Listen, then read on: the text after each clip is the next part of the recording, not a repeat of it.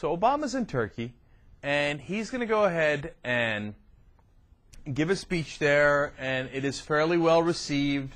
The numbers for support of America and support of our president go skyrocketing up. Bush had brought him all the way down to 12%. Obama brought him back up to two different polls, 52%, 60%. These are good numbers, right?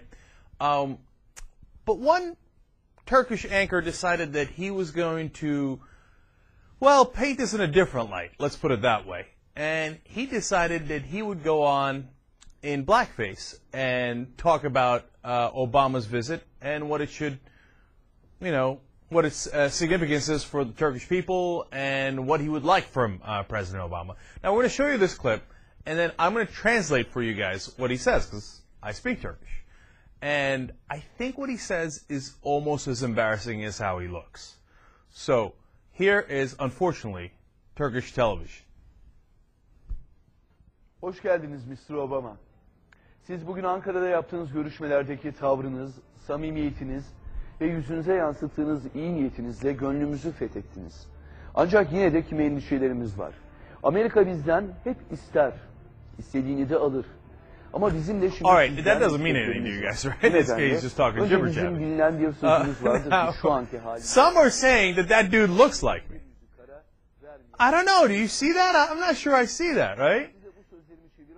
Okay, now turn it up for a second. İçinde zenci ifadesini negro ya da blackie falan diye söylerler. Did you guys hear that? Negro or blackie. Alright, so now let me tell you what he's saying. There's a Turkish saying that one who asks for a favor has a dark face, but the one who does not grant him that favor is actually a black guy. Which is a disastrously racist saying. Okay. Now, it can be said one of two ways. It's either a black guy or an Arab. So I'm not sure which one makes that better or worse. I think they're about the same in how unacceptable they are.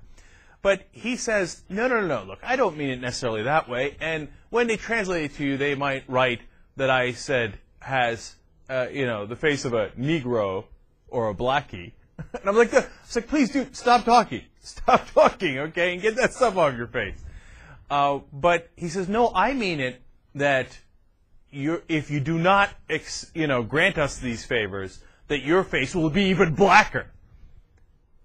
I'm like, that's still not helping at all.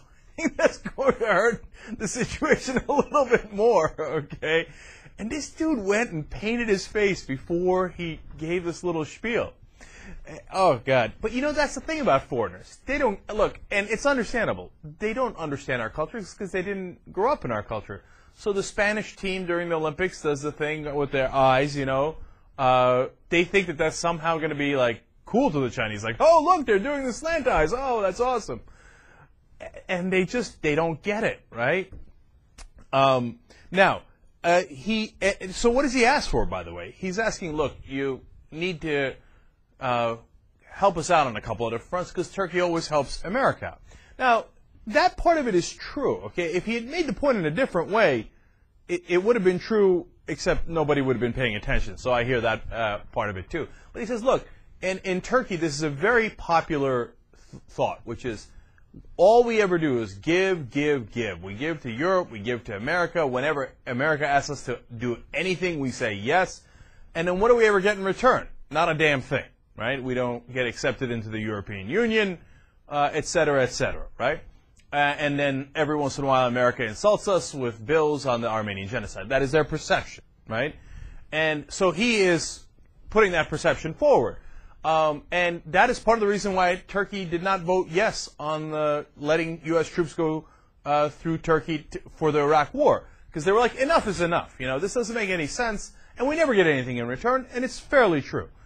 So then he asked for help with the PKK, the Kurdish terrorist group, which I think America helps a decent amount with that, as far as, I read up on it. And he said, please don't insult us with calling the Armenian situation a genocide. That's not going to happen. And Obama said while he was there, hey, look, I'm going to stick with my original position. And his original position during the campaign was that it was a genocide. And then he said, on the economic front, we're not looking for a handout, the anchor said, what we're looking for is cooperation, so that if we help, that you help. Bottom line, I think he would have been better served making that point a different way. If he's trying to reach the American audience, if he's just trying to have fun in the Turkish audience and increase ratings, I'm sure that probably worked, right? But in terms of us feeling better about him, I don't know. I'm not sure he's making the leap over here to become a talk show host in the U.S. That doesn't really fly over here, but they don't quite get our sensibilities.